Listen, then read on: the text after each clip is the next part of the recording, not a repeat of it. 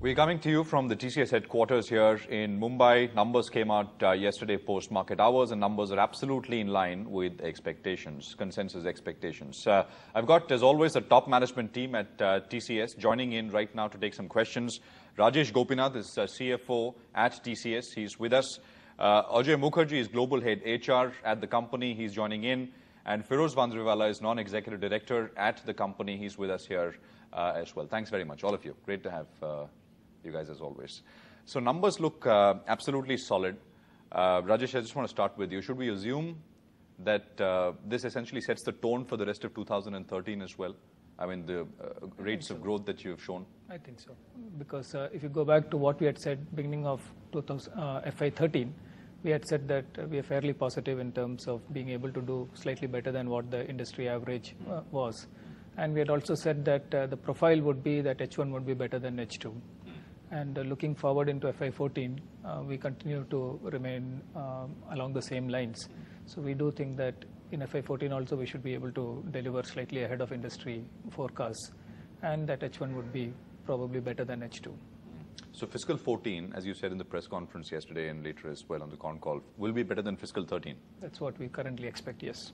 No reasons to think otherwise. I mean, it looks pretty stable and steady. If you look at where we are today compared to where we were in the beginning of last year, we feel that that's the way it's going to be. Yeah, and you'll be the NASSCOM guidance as well. I mean, that's what it looks like. Broadly, I mean. That's right.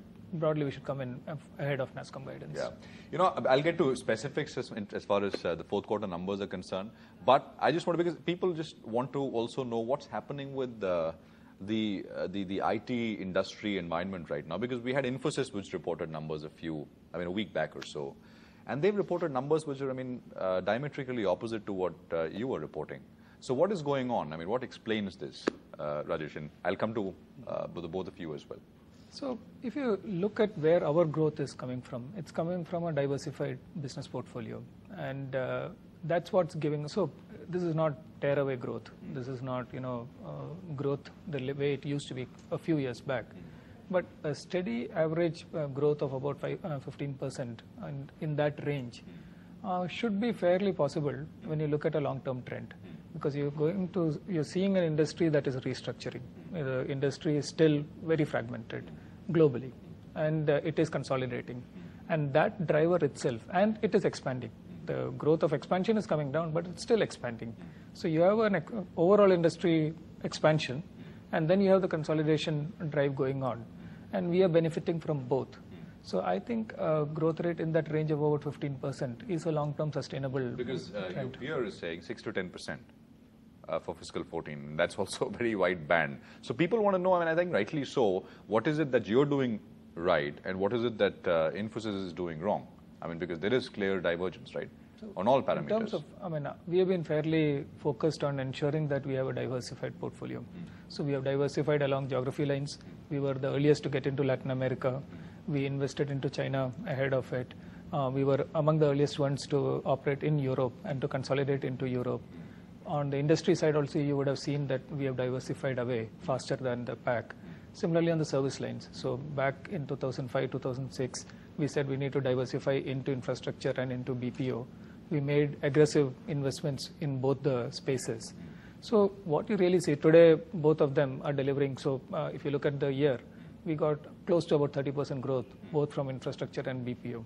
So once you've invested, once you've got your portfolio diversified, in different periods, different parts of the portfolio will kick in and deliver the growth. Phiroz, you want to take that? I think it's not fair to comment about somebody else. If we look at our, if we look at our portfolio, and as Rajesh says, the client base, the service base, the geographical base, and that's why you see this little variation quarter on quarter. But when you have a base as diversified as that, and not to get to some astronomical growth, looking at 3-5% quarter on quarter, 15% for the year, it happens. Yeah, it's just but absolutely. That's a fair point. Ajay, you want to come in? You're actually giving wage hikes. We are, right? Yes.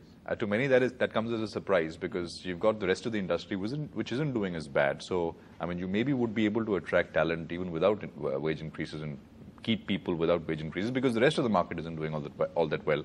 But you, despite that, are giving wage hikes, right? Yeah. And that's good news for employees, but just talk about that. Yeah, sure. See, last year also we have given wage hike. This year also we are giving a wage hike. What we have said is average 7%. And then based on grade and performance, people would see anywhere between 5 to 10% or more as their increments, individual increments. Now, increments there are multiple factors that decide increments, and one of the major ones is if the company has done well, there is an expectation. People need to be rewarded. And looking at our future plan, where we are and what is the kind of growth that we are anticipating and whether we are in a position to take this wage hike into consideration so that we still continue to deliver the margins at the stated level that we have said. And answer to both of them is yes, people do expect a reward, and they need to be rewarded for the excellent performance that we have delivered this year. It also sends out a strong, confident message to the market, right? Exactly. Yeah, it sends out the message to the market, but more so from a people perspective. I think people do deserve the reward for the kind of effort that they have, kind of effort that they put in, yes. Yeah. It's the company-specific thing. You don't, because there's an opportunity to deny somebody, you don't do that. It goes back to a few years ago when we honored every single campus offering when a lot of other stuff went on in the marketplace. 2002, 7 and 8, we were not in a fantastic place. But it's just a commitment that you want to keep. You know, it's a part of how we run the business, the group ethic, and everything else.